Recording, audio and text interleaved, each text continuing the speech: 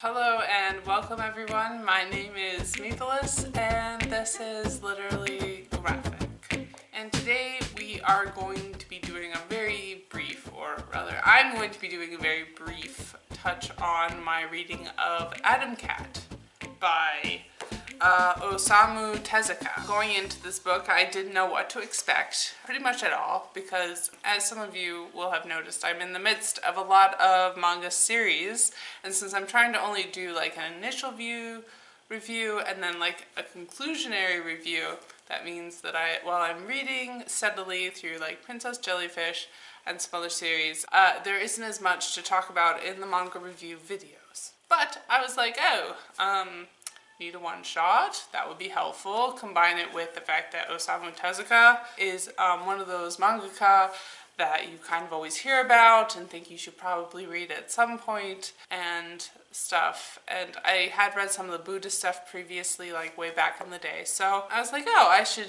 definitely pick up Atomcat. And I am kind of glad I did.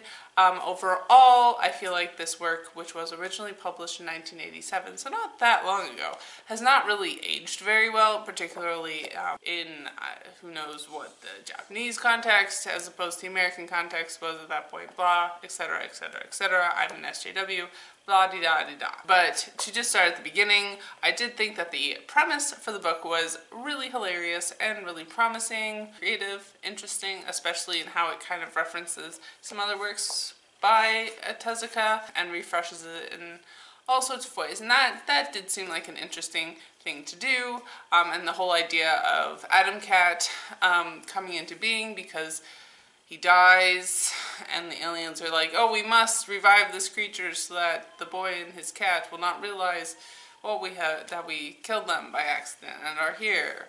But then they mistake the boy's memories of a robotic cat for his memories of his actual cat, and then make his cat a superhero cat. So that is amusing. And I guess one of the random things that has literally probably nothing to do with actual reality is the fact that the bully in the book is named Gaddafi.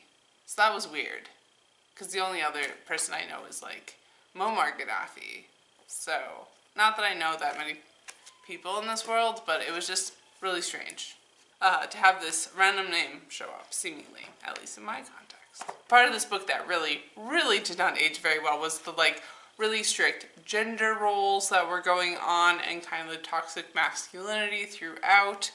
The main boy character does cry a surprising amount, which could have been refreshing, but the fact that Atomcat is always telling this his owner, companion, boy identified person to grow a backbone and be a man. It kind of diffuses any interesting things that could have happened around male tears. There's also especially one story in particular that involves a super rapey cat, not Atomcat. He's the white knight nice guy TM cat, and then there's also of course a damsel cat. If I never have to read another book that involves a super rapey cat ever again, it will probably be too soon.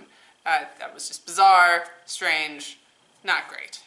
So yeah, as I said, it was interesting. I guess the cherry on top of the cake, as it were, was the fact that the book itself concludes with a really badly worded apology for the racial caricatures that I guess Tezuka probably used again, and kind of trying to explain it away as satire and of his time and stuff. And obviously he is dead, so not being an expert on Tezuka, it does seem fairly logical that there are limited options here. But it just, in the era of like, dissecting what a good apology is and stuff, this just seemed like a really, really clueless apology. And I assume that it was published in all of Tezuka's work, perhaps in this edition or what have you. The rapey cat may have been a racial stereotype of some kind. I'm not an expert in racial caricatures, especially in Japan, as they may apply to other Asian countries. But yeah, the fact that this was such like a sexist work, and not so much, to my perspective at least, a racist work, it kind of just made it seem all the more clueless, the fact that this badly worded apology was applying to nothing that I had just read. That said, if you can direct me towards any essays or about race in manga, that would be great. Because yeah, I don't know that much about it. Not having much luck on Google so far, but I haven't tried hard enough. So try harder, as it were. Anyway, so I will see you all next time. Bye! And as always, Literally Graphic is recorded on the traditional territory of the Mississaugas of the Credit First Nation and Anishinaabe people, the Haudenosaunee Confederacy, and the Huron-Wendat Nation. I live here because of British colonization, Indigenous genocide, and more geographically specific, Treaty 13, also known as the Toronto Purchase, which was finalized in 1805 between representatives of the Crown and certain Mississauga peoples. This treaty was a lie and has since been broken many times over. Saying so reflects only my own small steps towards knowing the truth and does nothing for reconciliation.